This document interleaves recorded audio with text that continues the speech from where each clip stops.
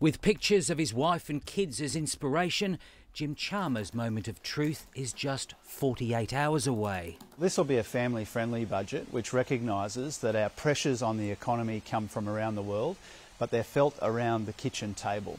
A fine sentiment, but hard to deliver when inflation is so painfully high. On the current Treasury forecasts, inflation will persist for longer than we'd like. Expected to peak at 7.75% in December, inflation will average 5.75% over the current financial year and 3.5% the following year. Wages growth, which is beginning to happen in our economy, will cross over with inflation sometime, we think, the year after next. But that effectively means that Australian workers will be going backwards for another 2 years, doesn't it? We've been upfront about what's happening with real wages. Labor's promise to lift wages was a big part of its election campaign earlier this year, as was tackling cost of living pressure.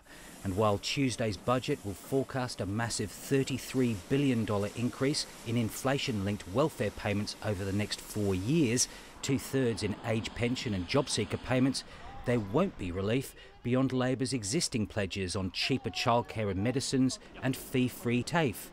Our responsibility when we've got lots of inflation is not to spray money around in an indiscriminate or untargeted way, because that would make our inflation problem worse.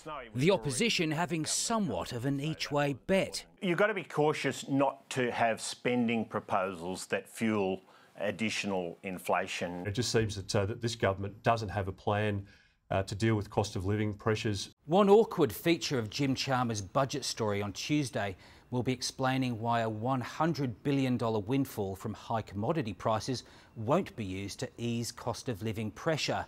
Instead, the extra cash, caused in large part by the war in Ukraine, will be banked so inflation doesn't worsen. Whichever way you look at it, households and workers face at least a couple more years of pain. Andrew Probyn, ABC News, Canberra.